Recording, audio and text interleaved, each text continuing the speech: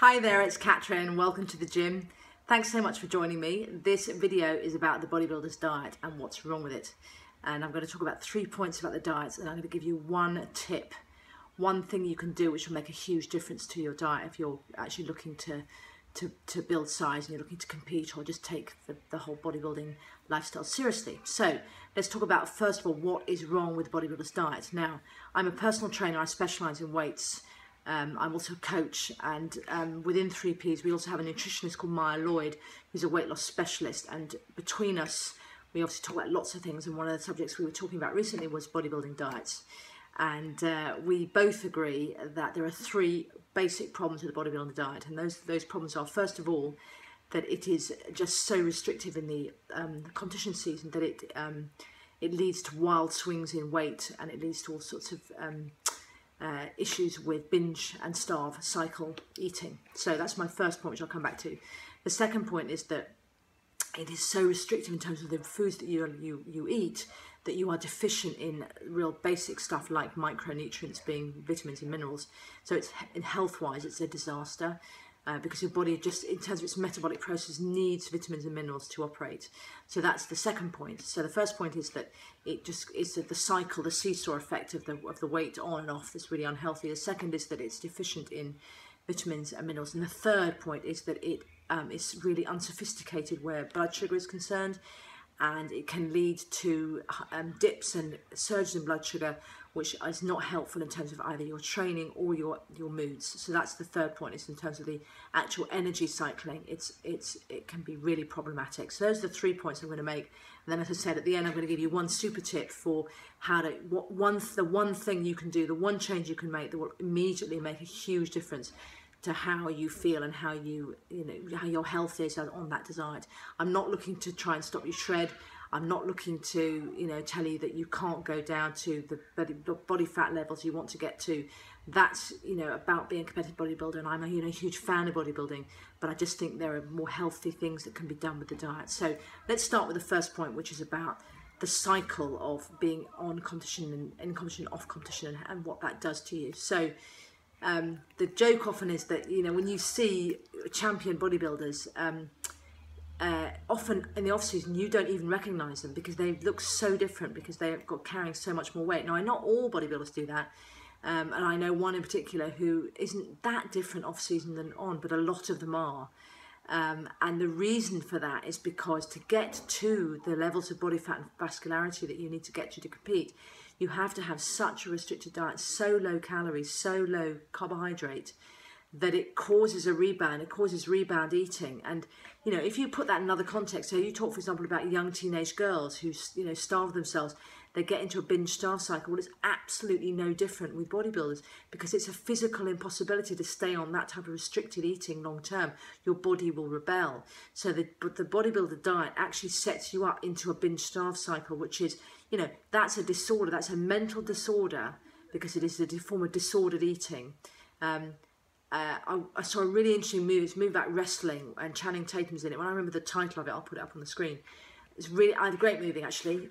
Steve Carell is amazing in it. But anyway, he, in that movie, it's about 2 brothers who are national level wrestlers, and wrestlers are like boxers or jockeys. They need to make a certain weight, so the weight's a big issue for them. And the younger wrestler is going off to compete in competition.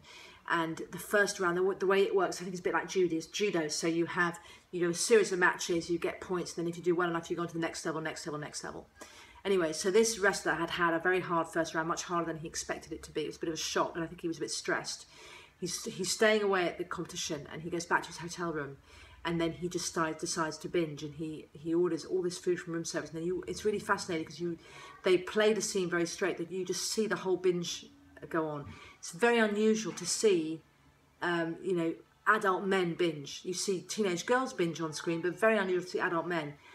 His brother realises that he's disappeared, so goes to try and find him, finds him, and then realises what's happened, because he walks into the hotel room and there's obviously all the room service everywhere, and then he has to get him onto an exercise bike and try and train the weight off him, because he won't make the weight the next day, which he does, but they have to exercise for about 5 hours.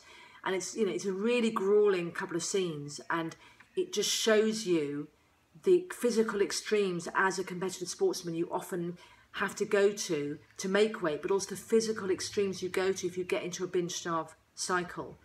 And as I said, the bodybuilding ethos of, the very restricted diet, pre-competition, tends to lead to that. You need to really keep an eye on that because it's just not healthy. Okay, so that's my first point. My second point is that the mere restrictedness of the diet is unhealthy. The traditional bodybuilder's diet is, is literally a piece of chicken and maybe some rice or a baked potato twice a day, maybe something else for breakfast. That's every day, and it goes to work in a Tupperware container. And it's fuel. It's not about pleasure. It's not about sociability. If you're eating that restrictively, you're not eating other people. You're just bringing your food with you or eating alone. And quite apart again from what that does to in terms of your view of food and how disordered your eating can become. If you are eating that plainly, this isn't a clean diet. This isn't, oh, I'll eat 5 colours of the rainbow on my plate. This is a piece of chicken and a baked potato. This is really going to affect your levels of micronutrients. Those are your vitamins and minerals, which are massively important for your metabolic processes. They're important for anti-aging. They're important for anti-cancer. They're important for how you feel. So that's my second point about bodybuilding diet. So often they can become so plain that vegetables just don't feature. The third point I wanted to make about bodybuilder's diet is what it does to your energy levels, because if you are eating in this way of having protein and then a bit of carbohydrate, often fast carbohydrates, so baked potato, bagel, pre-exercise drink, that sort of thing, and particularly if you're taking a lot of caffeine, which what caffeine does is it encourages the body to dump sugar into your blood, so you get that whoosh. That's how caffeine works. What you're doing is you're manipulating your blood sugar, but you're going to cause a high and a low.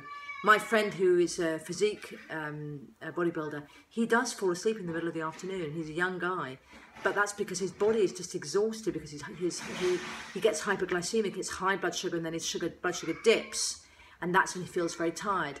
So it's a really unsophisticated way to operate with blood sugar. There is no reason for it, and actually if you want to get weight off, it's much more important to keep your blood sugar stable. So if you can keep your blood sugar stable, then you won't lay down fat. So actually from an intelligence perspective, you're much better off to look at your diet in terms of using slow carbohydrates. So whole meal, whole grains, trying not too much wheat, things like steel cut oats, lots of pulses and lentils and beans, that sort of thing.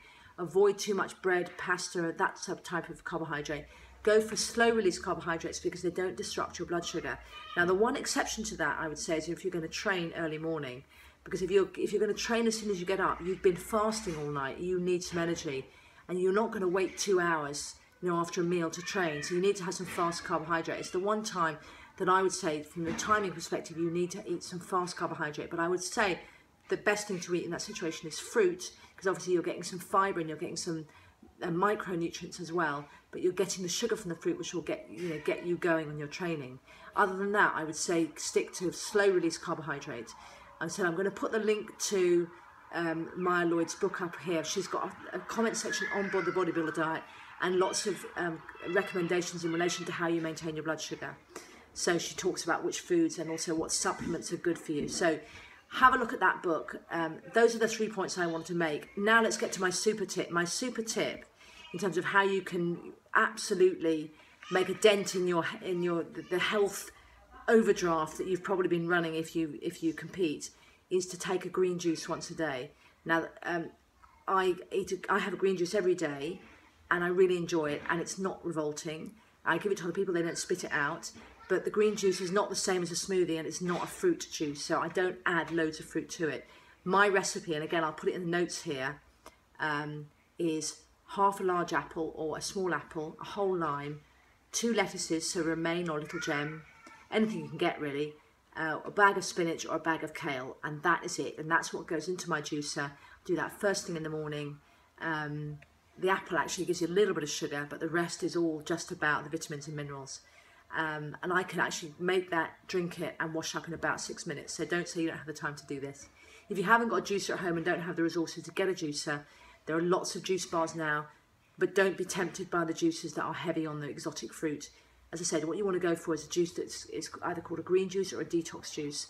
a green juice or a detox juice. Those are the two juices which will give you get the most bang for your buck. So I said the one thing you can do today which will make the most difference to your diet if you are a bodybuilder, either in a competition, in either on season or off season, is to add a green juice to your diet. If you are completely focused on no sugar, then take the apple out. I've drunk it without apple as well, it's fine. It's slightly nicer with the apple, but you can drink it without. But it's about adding the micronutrients to your diet to make you feel better. So those are my views, those are the views of Maya Lloyd. Feel free to disagree, put a comment below, give me a ranking this or this, depending on what you think. Do subscribe. All the videos on this channel are about health, fitness, resilience and the mindset to succeed either in the fitness arena or more broadly. It'd be lovely to have you. It's been a pleasure. Thank you so much and I'll see you soon. Bye.